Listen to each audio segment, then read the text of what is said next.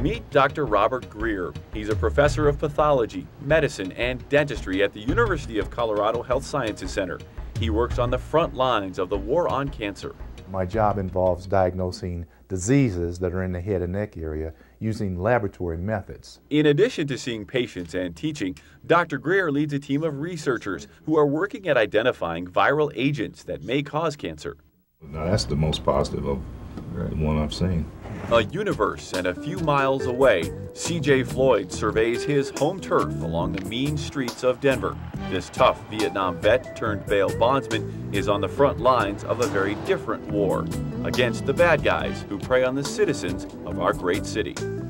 It's hard to imagine two men with less in common than Dr. Robert Greer and C.J. Floyd, but in fact, they are one and the same.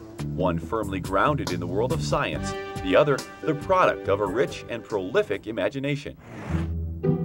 Dr. Robert Greer makes the transition from science to fiction in his home office, writing crime mysteries and medical thrillers. At one time, I considered it to be an outlet for enjoyment. It went from an outlet basically to sort of a hobby, and then when you get on the fast track so that you do these sort of, you get these dreams that writers dream of. You have a publisher and they always want a new novel and they like you and that sort of stuff. Pretty soon you find out you're writing a novel a year. And this has resulted in a pretty impressive collection of work. So far, he's written 5 C.J. Floyd novels, a couple of medical thrillers, and a collection of short stories. On the surface, Dr. Greer created C.J. Floyd to be a character as dissimilar to himself as possible.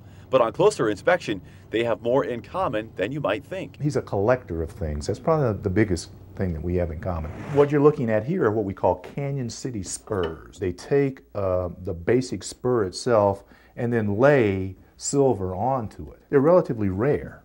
And then you can see the prisoner who made it. He has his initials on there, AK, and they made them in the prisons. They don't do it anymore, but they did it from 1895 up through the 1930s. They did it. Another passion that C.J. and Greer share is collecting license plates. This one, of course, is a Colorado plate from 1958, and you might say, well, what's unique about that? 1958 isn't so long ago.